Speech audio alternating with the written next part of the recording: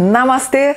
Bom dia! Tudo bem com você? Eu sempre muito feliz de estar com você, gratidão. Se inscreve no canal, clica aqui embaixo, gente. Se inscreve, ganhei bastante seguidor semana passada, estou muito feliz.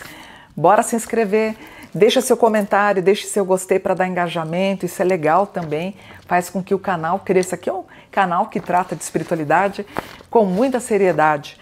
Vocês pediram e eu fiz o mapa da Meireles, ela é médica, nasceu na cidade chamada Astorga e ela fez dupla com o sapato. Ela nasceu em 22 de março de 1991. Tô gravando num domingo, ela está no BBB, tá? Então, assim, às vezes como a gente grava antecipado, pelo menos hoje, no domingo, ela estava no BBB.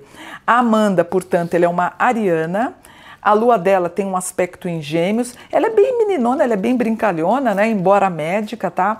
Ela tem o Mercúrio em Áries, super trabalhadora, uma Vênus em Touro, ela quer viver o grande amor, um Marte em Gêmeos, pena que eu não peguei a especialidade dela, eu não sei, um Júpiter em Leão, que, olha que interessante, Júpiter é o deus da expansão, ou o planeta da expansão. Leão é o palco, ela tem um Júpiter em Leão, por isso que de repente ela cai no BBB. Se você quer saber se você tem chance de entrar no BBB, um Júpiter em Leão te faz ter a possibilidade de você entrar num BBB 24, tá? Um Saturno em Aquário, ela é bem legal, ela é bem aberta.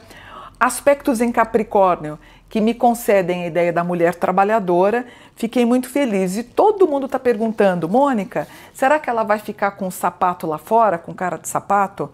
Pelo mapa, qual era o signo dele, filho? Peixes, né? Pelo que meu filho falou em Peixes, deixa eu dar uma olhada. O cara de sapato, esse nome eu acho tão feio, gente. Meu filho também está fazendo assim, primeiro eu achava que era cara de cavalo. Aí meu filho, ainda bem, quase que eu gravei. Ele falou, não, mãe, é cara de sapato, piorou. Ele está aqui no mapa dela, na casa 10. Casa 10 é uma pessoa que a gente tem muita admiração. Então você pega o teu mapa astral. Quem que está na tua casa 10? São pessoas que você nutre uma admiração. Ele está na casa 10 dele. Então eu acho que eles vão ter um romance sim quando ela sair fora, tá? Aparece essa possibilidade. Inclusive, ela é muito boazinha. Eu preciso pedir desculpas para vocês, porque nem eu, nem meu filho, a gente assiste. Então, de repente, você fala, Mônica, como assim boazinha? Ele é a maior bruxa do BBB. Pelo mapa, ela me passa uma pessoa bacana, porque eu não acompanho o BBB. Na Revolução, a Amanda está com 22 de março de 2023, dá 2048, que dá 14. 14 é a temperança. A temperança, quando aparece no mapa, me dá um informativo que ela pode mudar de cidade, estado ou até de país. Acho, pela Revolução, com o cara de sapato sendo um pisciano, ele sai da casa 10 dela, que o homem que ela admira, para a casa 7, que é a casa de namoro, noivado e casamento. Então eu acho que eles podem voltar sim, tá? Voltar não, né? Acho que nem terminaram. Não sei, né, filho? Eu não assisto, gente, me perdoe. Então, não sei como é que ficou o romance deles, mas depois do BBB, eles estão se encontrando, devem reatar aí um namoro, tá? Problemas da Amanda, talvez algum problema de articulação, problema de bacia, ela pode sofrer uma queda, um tombo, o quirón dela está ela machucando, alguma coisa de coluna, alguma coisa de braço-mão, se ela escorregar a gente já sabe porque é o quirón dela, tá? Aparece ela com algum problema na justiça, então espero que ela não tenha nenhuma fala preconceituosa, que ela pode ter problema quando sair. Ela tem um grau de responder algo na justiça. Espero que não seja nada de fala preconceituosa.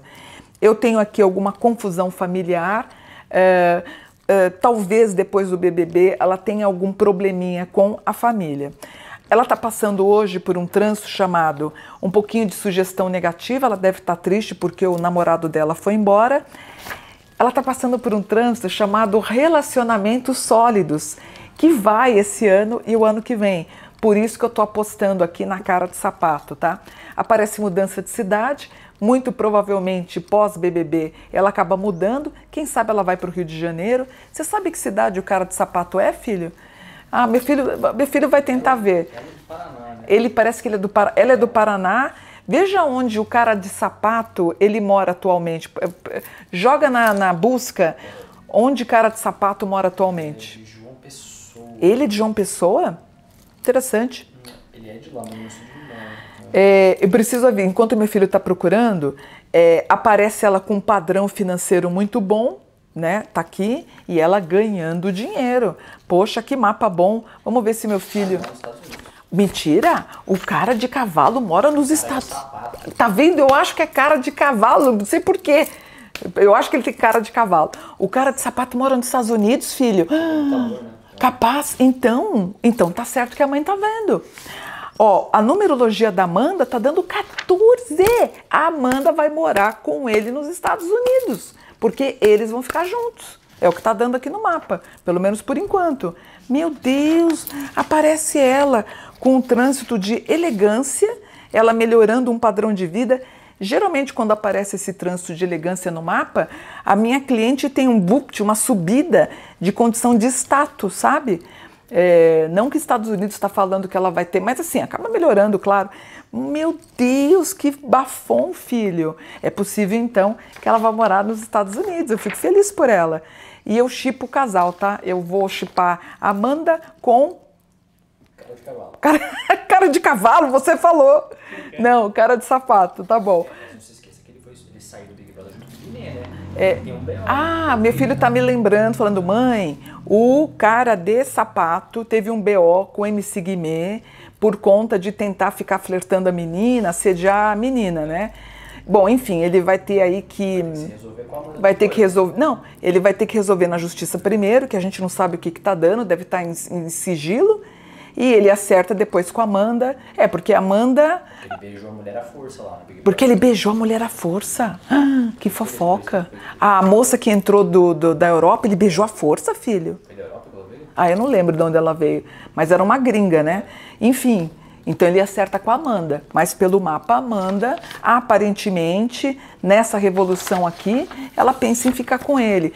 Pena que, como eu não assisto, eu não sei qual que foi a reação dela ao saber que o cara de sapato indo embora, qual que é a reação dela, né? Mas eles vão conversar sim, tá? E pelo andar da carruagem, pelo mapa que a gente está fazendo hoje, ela pode ir embora para os Estados Unidos. Fico feliz pelo casal. Deixa eu contar uma coisa para vocês. Eu montei o mapa da Amanda sem horário. Então, são suposições, né? Quando a gente tem um horário, é maravilhoso. O astrólogo está no céu, porque o horário ajuda muito a gente a ter mais assertividade. Quando não tem, a gente fica meio pisando em ovos. Mas depois, sabendo o horário dela, eu consigo fazer um mapa com mais qualidade, tá bom? Vou ficando por aqui. Espero que vocês tenham gostado. Namastê, gratidão por um dia iluminado para vocês.